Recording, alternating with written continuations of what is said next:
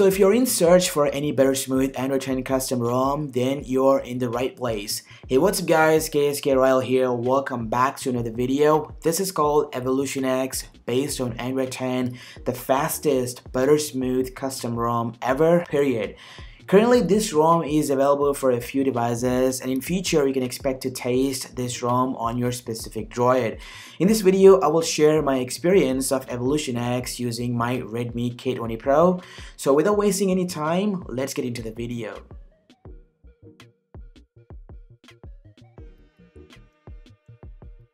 So far, I reviewed many ROMs on this channel, but I have never tried Evolution X on any of my devices. When I first installed this ROM, I feel like I converted my Redmi K20 Pro into a Pixel 4 XL. Ever since I got introduced to Evolution X, I am addicted to this ROM completely. From app launching to gaming, everything on my Redmi K20 Pro is super snappier. Now, before talking about the features, let me show you the version in the settings. By the time of recording this video, Evolution X is quite stable. It can be used as a daily driver on your K20 Pro without any doubt. Evolution X is based on Android 10. You can expect to see all of the stock features from Google. This ROM comes with many Google applications which are pre-installed. That means you don't have to flash any G-Apps package separately. When it comes to the launcher, you get a latest Pixel launcher, which is a basic launcher. Along with Pixel launcher, you get to see a lot of Pixel goodies pre-installed into the system. Within the launcher, you can access the new setting called Styles and Wallpapers, which are only exclusive to Pixel smartphones. But thanks to the developer, this feature lets you customize the lock screen look. That means you can customize the clock, font, as well as colors and more.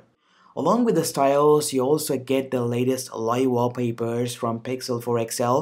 These live wallpapers change their look dynamically based on the system theme. Just look at these beautiful live wallpapers, which can also be customized according to your fancy. This ROM also comes with a pre-built screen recorders. Yes, you get two screen recorders out of the box. The one which can be accessed from the app drawer. This screen recorder does capture the system audio, which means if you're a gamer, you can record the gameplay along with the system audio at high quality. Now, my favorite one would be the OnePlus screen recorder, which is sort of hidden from the end user. To access this hidden shortcut, I click on the edit button within the quick tile panel, then scroll all the way to the bottom until you see this option. Just go ahead, add it to the main menu, and that's it. Now you have successfully unlocked this hidden feature. The OnePlus screen recorder lets you customize a lot of things, like you can change the resolution, you can also modify the bit rates, frames, and more. By the way, if you want to record a gameplay with internal audio recording, set an audio source to internal and get started using it. Now, talking about one of the biggest improvements of this ROM is the navigation gestures. Oh boy, just look at the speed of Redmi K20 Pro. It is butter smooth from jumping one application to another application. Everything flows like a magic. I feel like I'm using iPhone 11 Pro Max. Seriously, there was no lag or stutters that I have encountered with these gestures. Trust me, these navigation gestures are simply astounding. Forget MIUI 11, just look at these cool navigation gestures. This will definitely going to blow your mind. Now, talking about dark mode, this ROM supports a system-wide dark theme, and thanks to Android 10, all of the third-party compatible applications may also opt for the dark theme without any issues. The dark theme on AMOLED panels looks phenomenal. Alongside with a dark mode, the developer also added a few ready-made accent colors that can change the look of the user interface.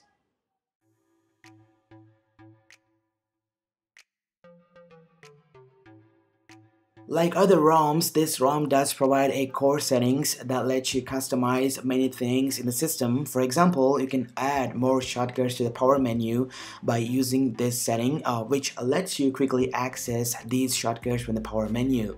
Now, while taking screenshots, you would rather use a power plus or volume down combination.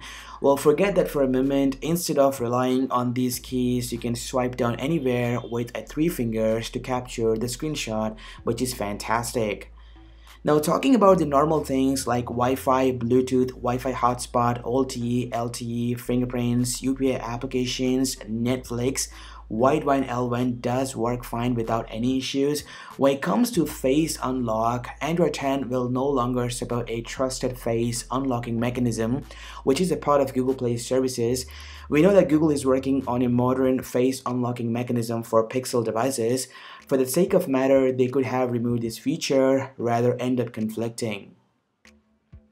Now, when you talk about performance, I have no words to say. Everything is super snappy. You will definitely feel amazed at the performance. Yes, I did play PUBG as usual. The gameplay was phenomenal. No issues so far. And lastly, I ran benchmarks using Geekbench 5 and Antutu, and these are the scores which I got on my Redmi K20 Pro. Now, when it comes to battery life, you can expect to get a more than 5+ hours of SOT very easily. So the final verdict of this video, this ROM is the better smooth Android 10 custom ROM available for Redmi K20 Pro, Poco F1, Mi A11 and many other devices. Forget Mi U11 and transform your Redmi K20 Pro into a Pixel 4 smartphone and start surprising your friends.